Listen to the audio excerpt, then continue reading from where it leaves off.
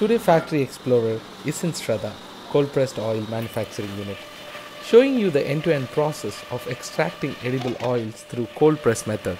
A special fact about this factory would be filtering method that they use for filtering their oils, which is not the case in many factories, and it seems to be unique in nature of edible oil. Okay, let's start with the coconut oil extraction method. What you see in this raw material is a coconut copra, the other way known as dry coconut. Extracting coconut oil doesn't need any other raw material other than dry coconut. There are people who add lemon or jaggery powder to it, which will allow you to use the oil only on air and not edible. But Sraddha ensures coconut oil can be used in all means, which is edible, air and skin. Let me take you through the extraction method. This is the machine which is used for extracting oil from the seeds. Capacity of this machine is 1 to 1.5 tons of oil every day, keeping in mind one day will be offline. To start with, we will have to load 15 kg of raw material into the machine. To take its course, later every batch is 10 kg. Every 10 kg of coconut raw material can give you 5 to 6 liters of oil without filtering. Filtering is nothing but removing the dust and the residue from the oil using a cloth filtering machine, which is used for filtering the oil. This can help the users to use the oil till the last drop. We'll take you through the filter machine separately. Every batch will take approximately 20 to 25 minutes to complete the extraction.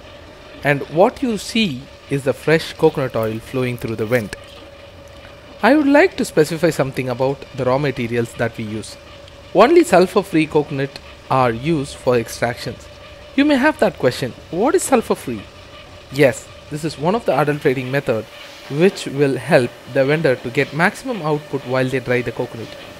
Natural way, that is sunlight, will always have some seeds to spoil, which needs to be excluded, which is considered as a loss. So many vendor doesn't follow the traditional method, but we ensure only naturally dried copra are used for extractions. Post extractions, oil are taken to filter.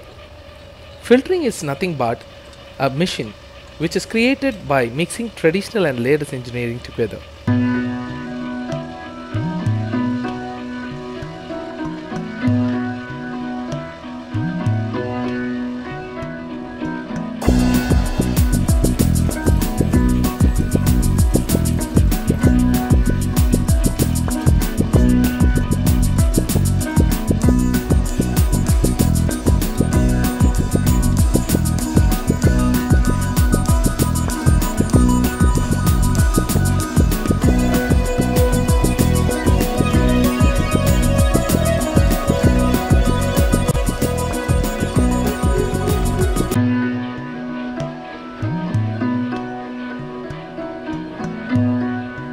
This machine is made of stainless steel along with steel plates and filtering cloth.